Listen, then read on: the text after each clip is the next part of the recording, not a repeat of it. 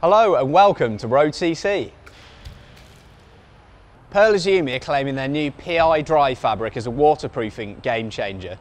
The fabric has water-resistant technology that actually coats each fibre on the outside layer, so the garment remains water-repellent underneath without saturating.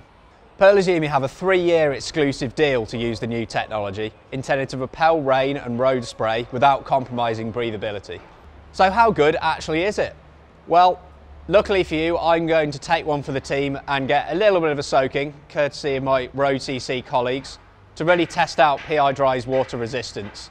Well, actually I'm hoping it won't give me too much of a soaking and it will protect me from getting too wet. So I am wearing the arm and the leg warmers here, and although it's August, colder temperatures are around the corner. Pearl Izumi say even though this is extremely water resistant, the breathability is improved by combining the fibres into the yarns. So water repellency is maintained under stretch and you can achieve a better fit compared to traditional hard shell fabrics. The treatment coats individual fibres in the fabric instead of just the surface, and Pearl Izumi say this means the fabric will retain its water resistance for far longer. In fact, they say that after 100 washes, 90% of the performance of the garment should be maintained, whereas the industry standard is just 80% after just 20 washes.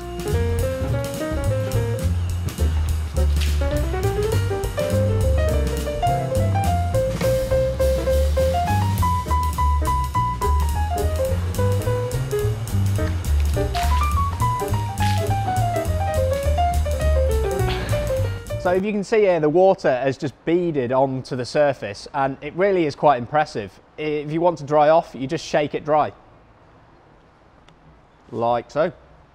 There are other water repellent technologies out there that we've tested and have tested well, such as Lusso's Max Repel No Rain and Castelli's NanoFlex. And our initial impressions are that the PI Dry looks like it fits the bill. It will initially be used in the arm and leg warmers you see here, knee warmers and bib tights.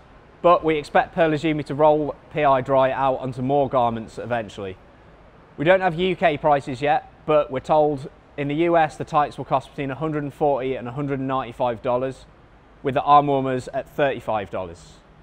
Importantly, we'll be testing PI Dry out on the road thoroughly in the coming weeks, rather than me just getting soaked, so look out for reviews in the autumn.